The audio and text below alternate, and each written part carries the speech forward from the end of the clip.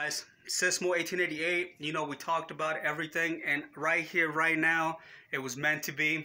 My boss, this fucking guy is great. We had our differences, but we never had beef.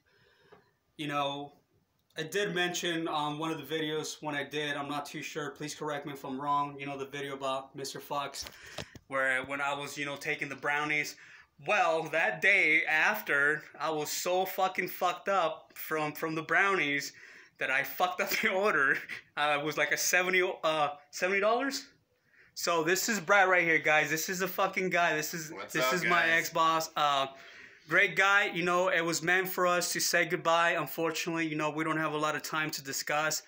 But, you know, raw material, guys, we talked about what went on this morning.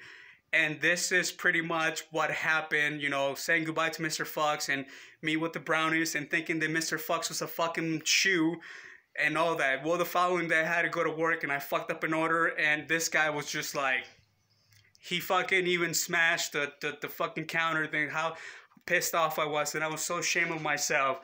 And this is gonna go on the video. Why? Because this is raw material, guys. And yes, I was like, fuck, man. He's like, I don't want this guy to beat my ass or even fire me, because he could have. He's like, hey, man, you're fucking up. Get the fuck out of here, you know? So this is the guy, man. And thank you for watching, guys. I'll make another update, you know, once I get home. Please subscribe. Hit the like button, you know what I mean? And thank you for watching and supporting, okay, guys? Be safe out there, okay? No roommates. If it's a male, be careful, okay? Over.